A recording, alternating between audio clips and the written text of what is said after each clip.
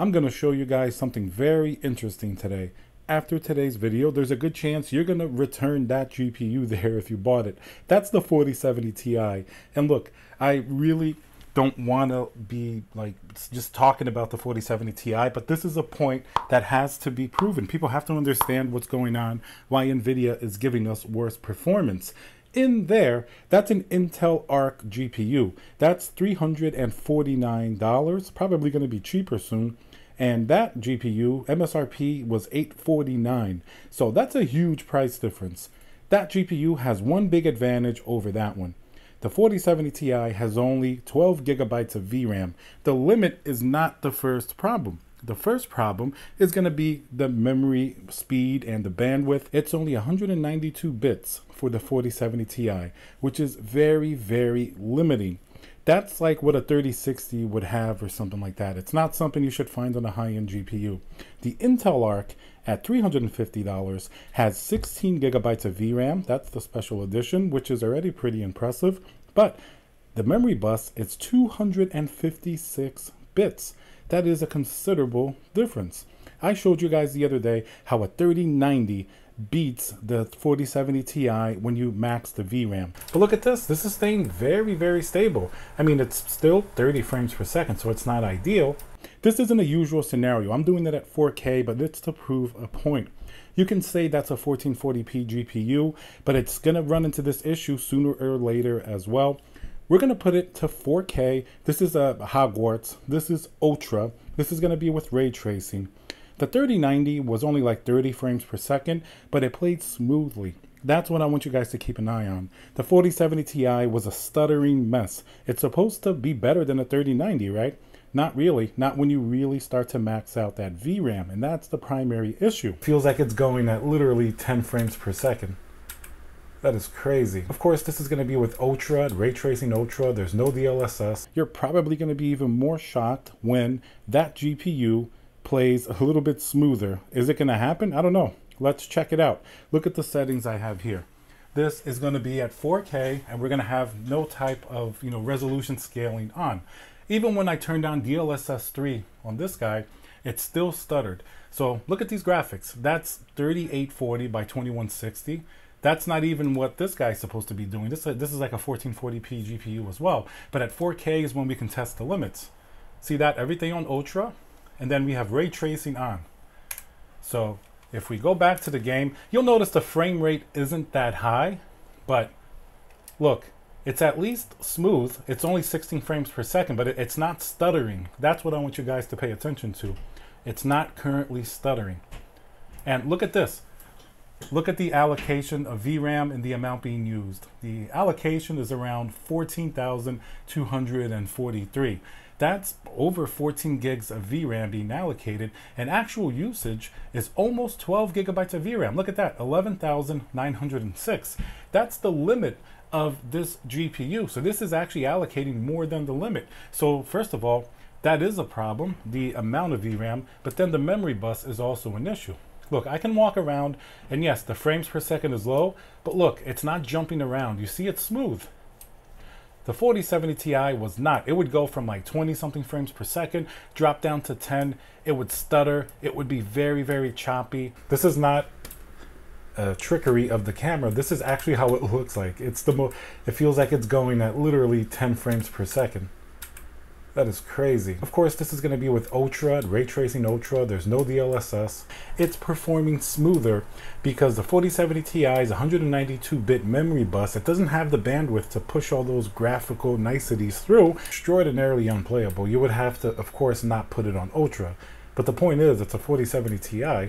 And now let's hear a word from our sponsor, VIP-CDKdeals.com, a Windows 10 Pro CD key. Add to cart, you put in code CC20. This will also work on Windows 11. You want to go into your settings in Windows, change and adjust your CD key, click activate, and now let's go back to the video. And the 3090 was even smoother, even though it still had obviously low frames per second, because this is really pushing the GPU. But look at this, and look at that VRAM amount.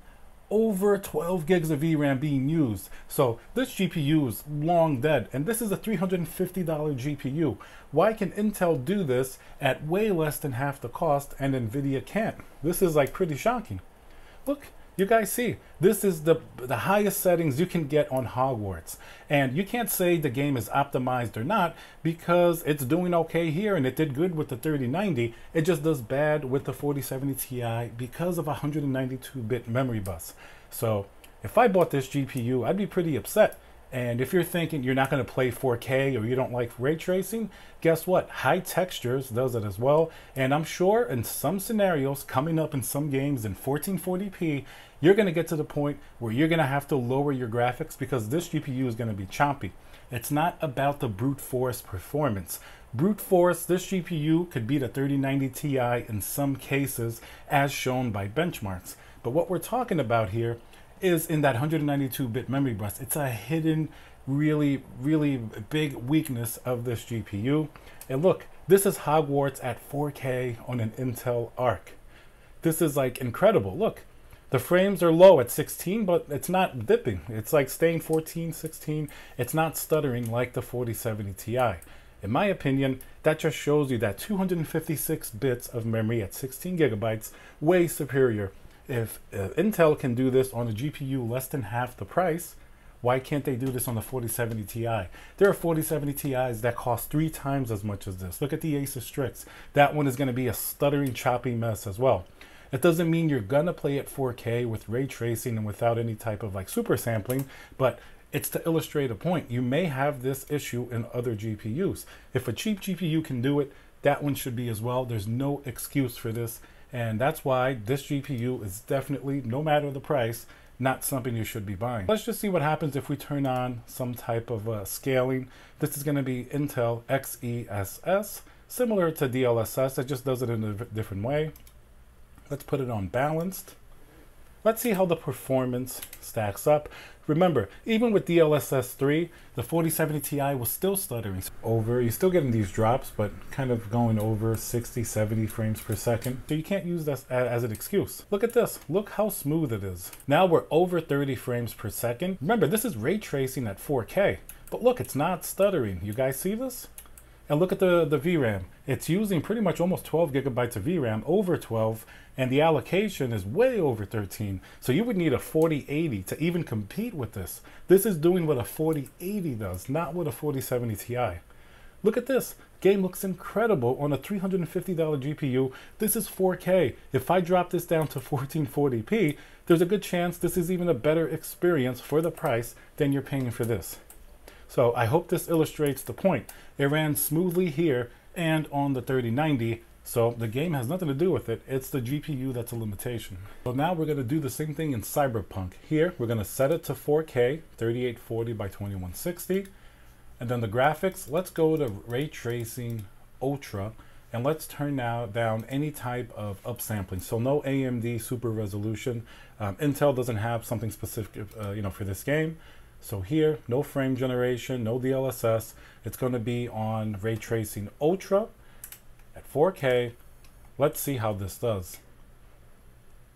Remember, the 4070 Ti got absolutely crushed at this resolution and with these settings. The 3090 was actually smooth, even though it was low FPS, like you would expect. The 3090 was actually pretty smooth. And then the 4070 Ti was just a stuttering mess. Even with the DLSS 3, the VRAM limitation is just terrible. Frames per second wise, you're getting, in the 30s, dipping down to 20. But as you can see, it's very choppy, not very playable at all. The frames per second performance feels worse than it actually is. It just feels like it's much choppier. Look at that VRAM though. It's almost running up against that limit, and I'm sure now that 192-bit memory bus, this is when it's really starting to tax it. So this is CYBERPUNK now. As you can see, only 10 FPS, but that's just because this is underpowered for what this is. My point here is the 4070 Ti was just stuttering, different than having low frame rates. It was stuttering because of the memory limitation. Here, if we walk around, the frames are really low at 11, but You can see it's still kind of like smooth in a way where it's not stuttering or doing something that's like really a result of the VRAM. And you can see it's allocating almost 13 gigs of VRAM and it's using almost 12 gigs. So this is pushing the limits of the 4070 Ti.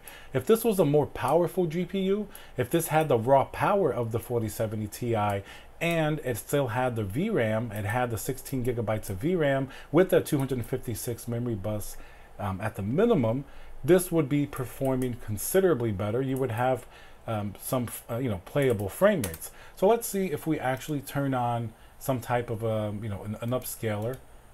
Let's put this on balanced and let's see what happens. And let's see if this would be playable. All right, look at that.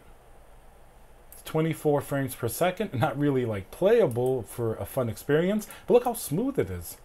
Remember, the 4070 Ti at 4K, even with DLSS 3, it was showing some issues. Even though it limits the VRAM more, it's still not really all that perfect, but this is considerably better. Obviously, you wouldn't play this game with this GPU at these settings.